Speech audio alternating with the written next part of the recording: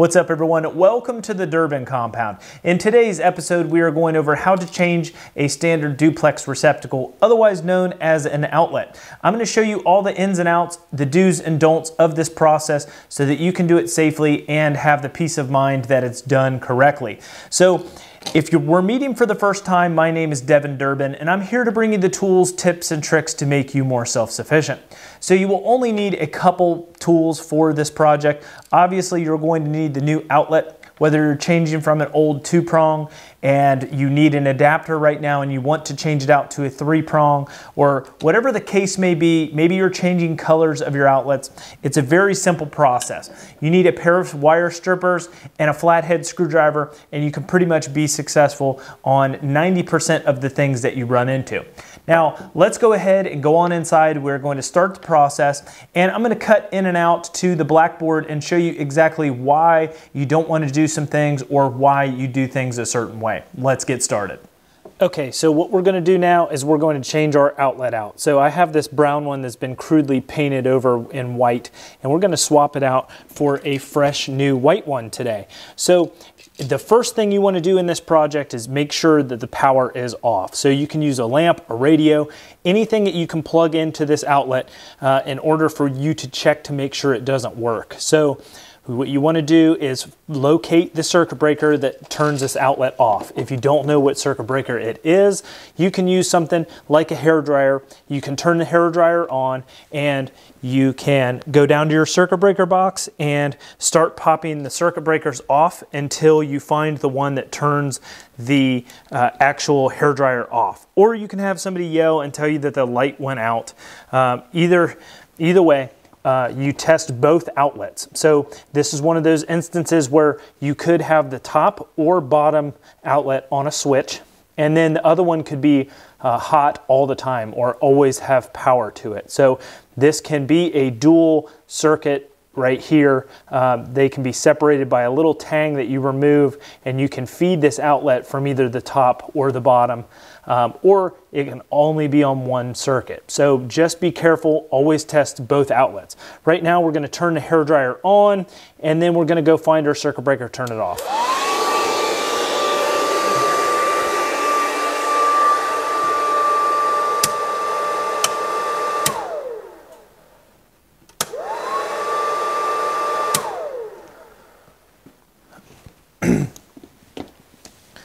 All right, now that we have turned the one circuit off, I'm going to make sure that both of the outlets are dead. So now that we have that off, I'm going to go ahead and zoom in. I'm going to get you both angles here so that you guys can see exactly what I'm saying. Okay, so go ahead and remove your cover here. It's a simple flathead screw. I'm going to go ahead and take our cover plate off here. And now we're presented with a screw at the top and the bottom. So we're going to head and run this screw all the way out. I chose the wrong flathead screwdriver for this project.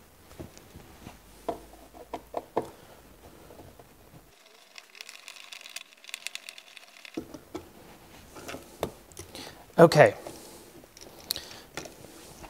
All right, now this is a simple outlet here with only one set of wires going to it. So what you want to know is that your white wire is your neutral and your black wire is your hot. So you can go ahead and take these off of the lugs.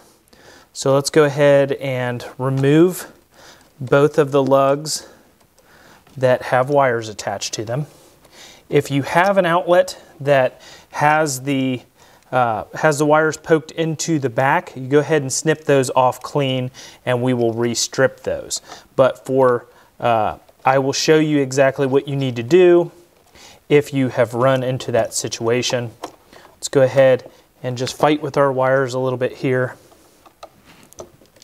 and get these all off.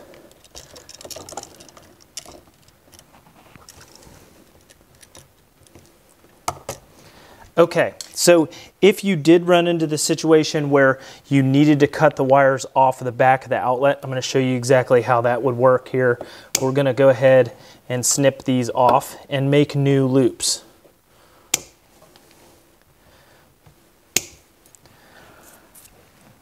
So it might be tempting to plug the wires right into the back of the old outlet, this is a no-no, and this is why. Okay, this is why you don't stick the wire into the back of the outlet. So let's say you have your little cavity where your wire is going to go. In the back of the outlet here, there's a little piece of wire that comes in here, or it's basically like a spade of metal. So when you stick your wire into the hole here and it goes in through here, basically what happens is that tang will basically go into the side of the wire. So let's go ahead and see our wire is fully inserted here. And you have that tang and it kind of bends down and bites into the side of the wire. Now that creates a thin, small portion of electrical contact in your wire. And that small little spot there is basically a part for resistance to increase because you don't have a solid connection. You have just a small spot where that contact is on the wire. It creates heat and then can create failure in the future. Never stick the wire in the back of the outlet. Okay, so now what we are going to do is strip our wires back. So on the back of the outlet, it actually has a strip gauge. It shows you exactly how far you should strip the wire. So it is about a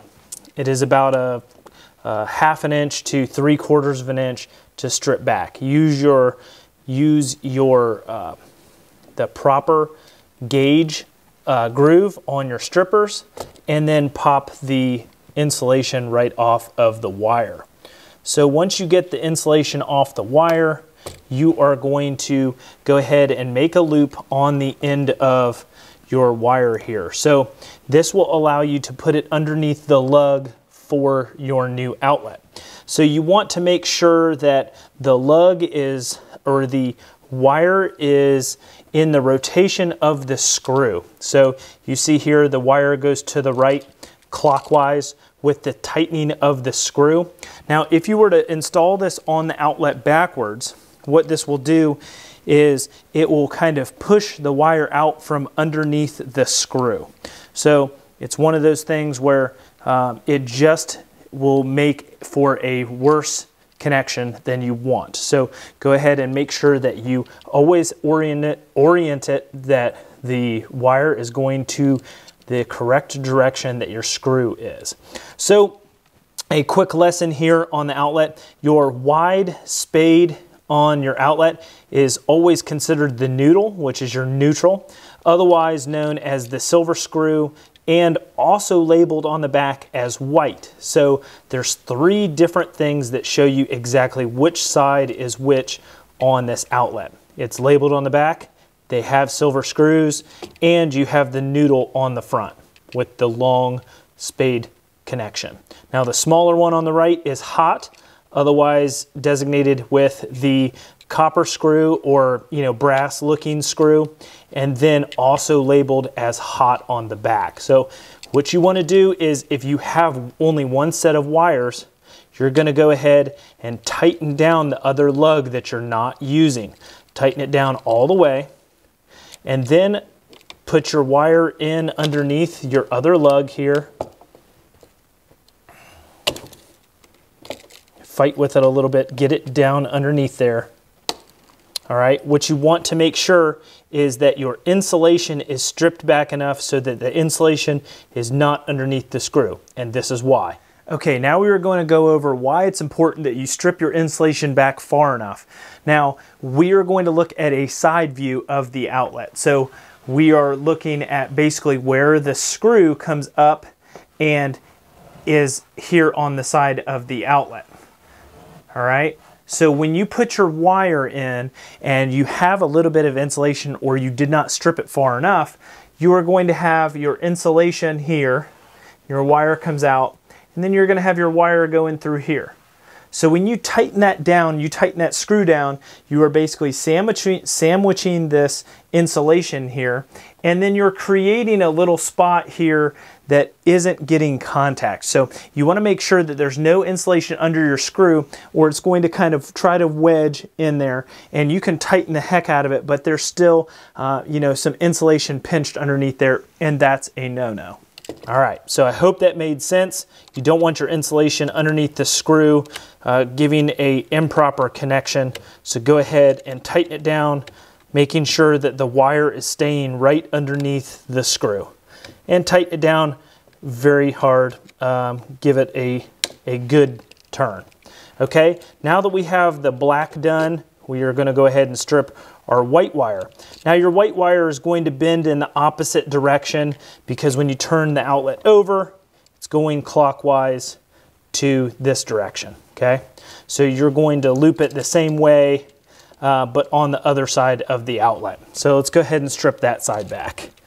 So using the number 12, usually all of your outlets are going to be a 12 gauge wire. Some of them in your older homes are going to be 14 gauge, but most of the time you're going to run into 12 gauge wire.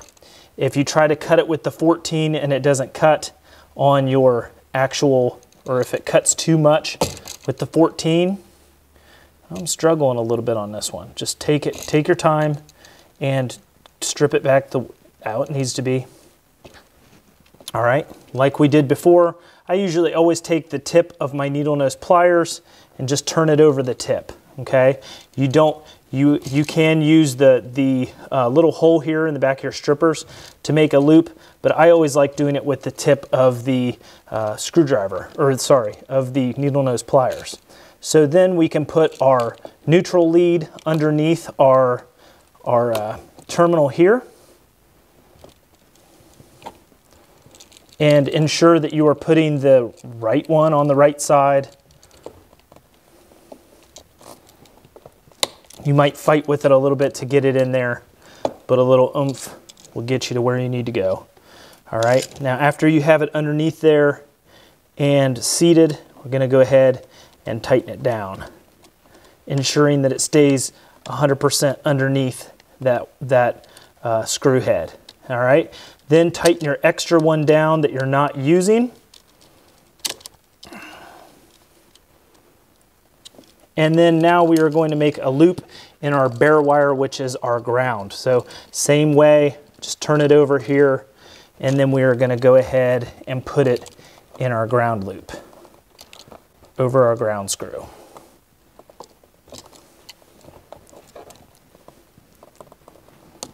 Okay. Now that we have it in there, you can go ahead and get it seated here.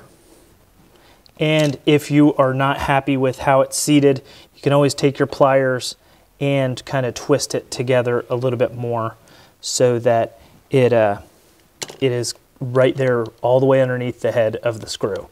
And then go ahead and tighten it down. Now, easy peasy, that is how you change an outlet.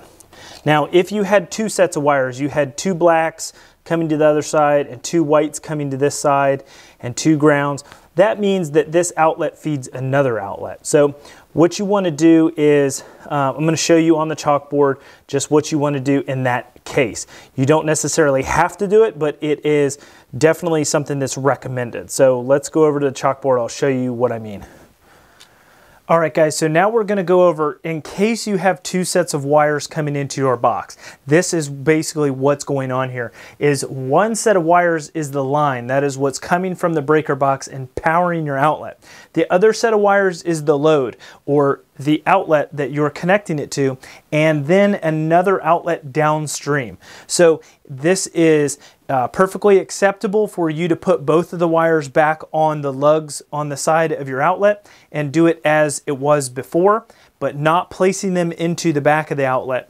You know, make sure you get them on your lugs. So it's perfectly acceptable to put the two black wires back on one side of your outlet and the two white wires back on the other side of your outlet. But in new construction, and if you want to do it right, the right thing to do is to create a pigtail. What that pigtail does is it's going to connect your two white wires. What you're going to do is bring your two white wires together, and then you're going to put a wire nut on your two white wires, and you're going to connect a third pigtail. And that third pigtail is going to come around and go onto the white screw of your new outlet. And then what you're going to do is take your black wire and you're going to take your other black wire and wire nut them together with a third wire that pigtails down to your outlet. This ensures that if this outlet goes bad, that none of your other outlets downstream will go out. So I hope you guys understand that right there. So the ground being the exact same way, you would take your ground wire up and put a wire nut on it, and then you would bring your ground over and into your ground on your outlet. So your new outlet would only have one black, one white, and one ground, just like our example shown here. But you would pigtail off of these so you connect your load down line and make sure that that's always hooked up. So if this goes bad, none of your outlets along go bad. So I hope that helps. All right, guys, I hope that made sense. We're gonna go ahead and reinstall our outlet here and put it back in its outlet box.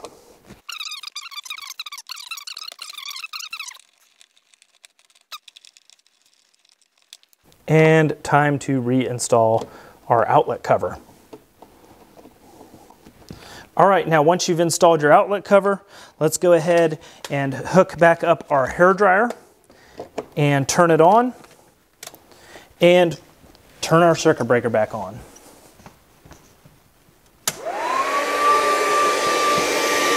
All right, we are back up and running, testing the other outlet. All right.